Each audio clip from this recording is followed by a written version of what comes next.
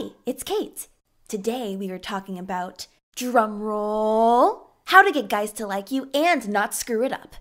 No, we're not cooking love potions and learning how to cast spells here. The train to Hogwarts School leaves from the platform on the other side. We are taking the train to a more attractive and likable me land. So hop on and bring your friend along. There's no stopping us now, girls. And our next station is not to be perfect. Yeah, I know it may sound strange given what I just said, but hear me out first. Appearance is important, there's no arguing with that, but cultural standards of what is beautiful and attractive seem to be always shifting. So there's no need bothering about how to always fit those standards, right? Instead, the latest studies have shown that people find the average features the most attractive. So if you don't have any standout features and consider yourself to be average, have no fear. Your prince will definitely come to save you anyway.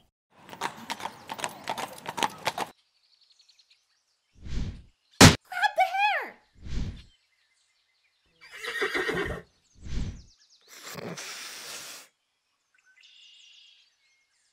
But if you still want to make sure you look your best, I think I know a girl who can help. What? Don't look at me. Sure, striving for something better is always good, but for most guys out there, trying to be better than the others will seem arrogant and fake. And fair enough. So if you're talking to someone, don't act like you're the Queen of England personified and has just come out of Buckingham Palace looking brilliant.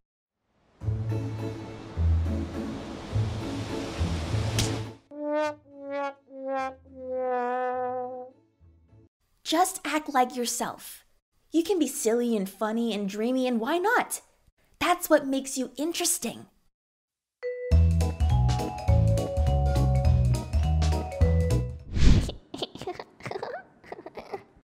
I bet your crush really wants to hear about all those scientific facts you learned last night. Nope. Try to relax when you're talking to him. Tell him about what you truly like, even though you might think it's stupid. I like to remove dark spots from other people's skin. Don't try to get everyone on this planet to like you. There will always be people who are not so fond of you, and that's cool. Ah! Get out! Changing yourself for the guys who just don't like you for who you are is not worth it. So don't waste your time and effort trying to fit in and prove that you're someone you are clearly not. Achoo! Don't be afraid to stand out as a person. There is so much more to you than you might even think.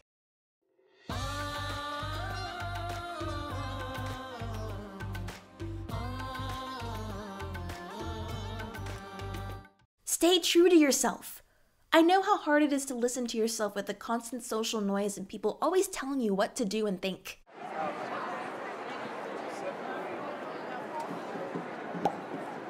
So get yourself a diary. It will help you get an outside perspective on the things you do right and things you do wrong. It will also help you not to buy into modern stereotypes and find a way to break the rules.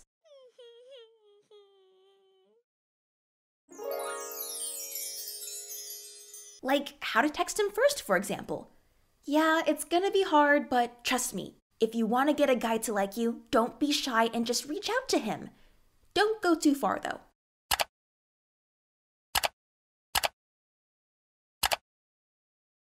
The next thing is to love yourself no matter what. Sometimes we just screw things up, and that's just how it is.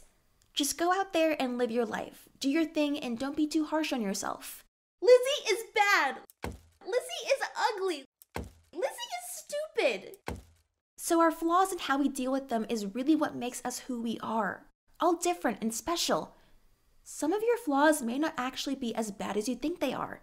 Some of your flaws can even make guys fall for you. Chips. I love it so much.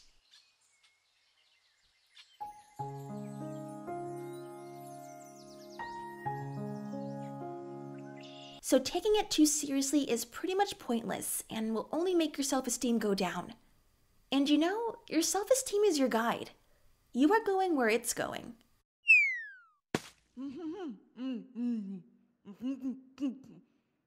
Don't miss a chance to pay yourself a compliment every now and then when you look in the mirror. Remember, angels fly because they take themselves lightly. So, this is it for today. Let me know if my tips helped you become more likable and attractive. You can do it in the comments down below. I love reading what you guys think.